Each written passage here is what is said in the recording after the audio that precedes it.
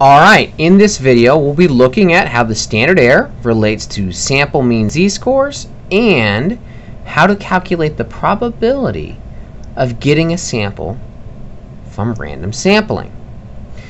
Now, let's say we're given a problem where we're told the mean of the population is 67, the standard deviation is 20, and we're looking at sample sizes of 30. How do we find the standard error? Well, the standard error is the population standard deviation divided by the square root of our sample size. We have these values, so we can just subs them in, 20 and 30.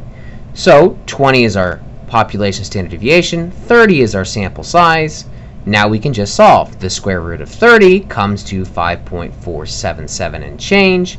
So we divide that into 20 to get our final standard error of 3.65. Now let's say we want to find the z-score of getting a particular sample, or the z-score of a sample. So let's say the mean is 65 for this sample. Now, to figure this out, we write out the formula for a z-score, where the sample mean minus the population mean. That's not a funky m, that's a mu. And then divide in that standard error. Now we have all these values already, so we just have to substitute them in. 65 for the sample mean, 67 for the population mean, and our standard error is 3.65. So 65 minus 67 is negative 2. Divide 3.65 into that, and we get negative 0.55. Alright, so now let's say we want to know the probability of getting a sample with a mean less than 65. So the sample mean we already found a z-score for.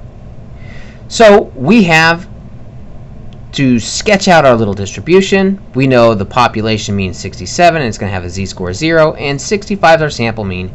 And we already calculated out the z-score at negative 0.55, and we want the area less than that, so the tail that I shaded in there.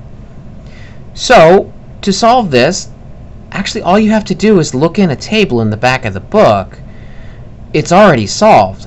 So the z-score is typically in the left-hand column, so I'm going to fill in a couple of them here, as well as write something illegible and then scratch it out, and then fill in the requisite areas. So when we look in this table, the first thing that we'll actually end up doing is looking up our z-score, 0.55. Now notice it's positive 0.55. The table only gives positive numbers, but it should be symmetrical. And so then we can look at the area in the tail to get our final value. Alright, now let's say we were given the same problem, but not broken up into nice little chunks. So the population mean now is 98. The standard deviation of the population is 17. We're working with sample sizes with an n of 45. And you have to figure out what is the probability of getting a sample mean greater than 100. So we know to do this, it's another z-score problem.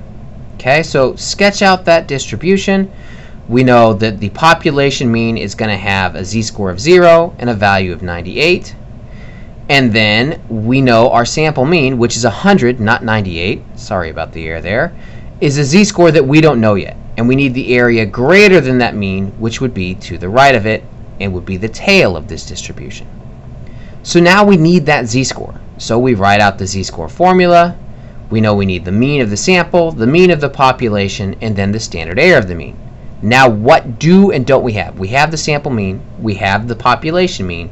We do not yet have the standard error. So let's write out the formula for standard error. Population standard deviation divided by the square root of our sample size. We have our population standard deviation, we have our sample size.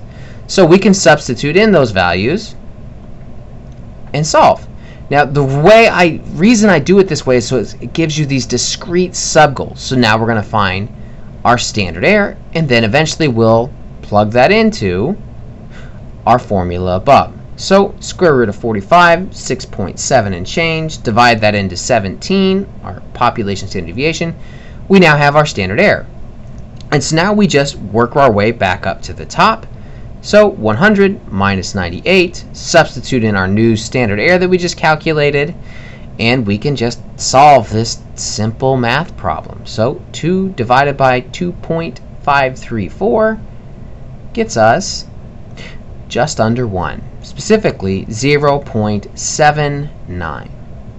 Now, to finally get that probability, now that we have the z-score, we need to look up the area in the tail. Again, we run to the back of the book, which I can't show you in a YouTube video, so I'm just going to make my own little table right here. So if we have these different z-score values, and we have the area in the body for each of them, which ultimately we won't need. We want the area in the tail, but for the sake of being thorough, and then the areas in the tail.